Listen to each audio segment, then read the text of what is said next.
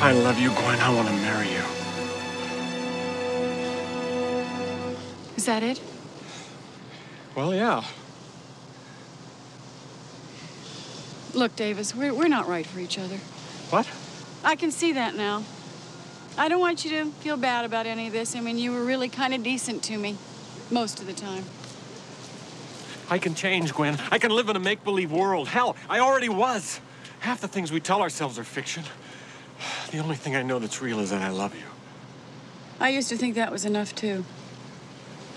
Isn't it? Step aboard, please. Wait!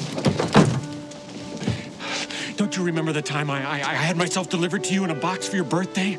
And how the guy I paid screwed up and delivered me to the wrong apartment? And how the lady who opened the box freaked out and started screaming? And I ran out of there just as you poked your head into the hall, and next thing I know, this one's bashing at me for having an affair with her neighbor, and this one's bashing me for being some kind of gift-wrap pervert. And all I had to protect myself was a dozen long stem roses, and you never even read the note. What did the note say? I'll tell you what it said. It said,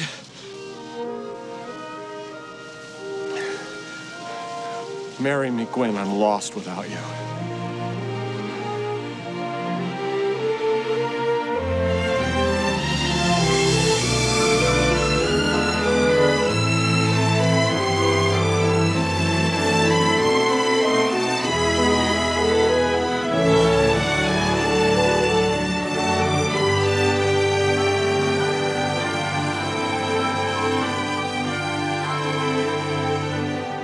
What about my parents?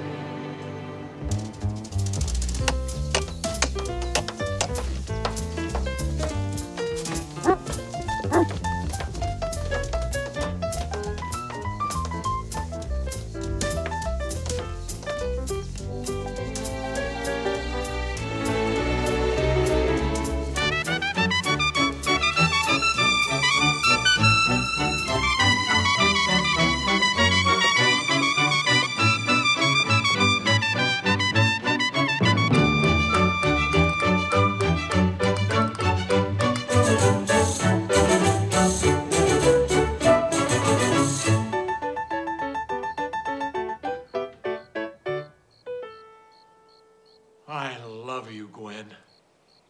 Actually, it's Jessica.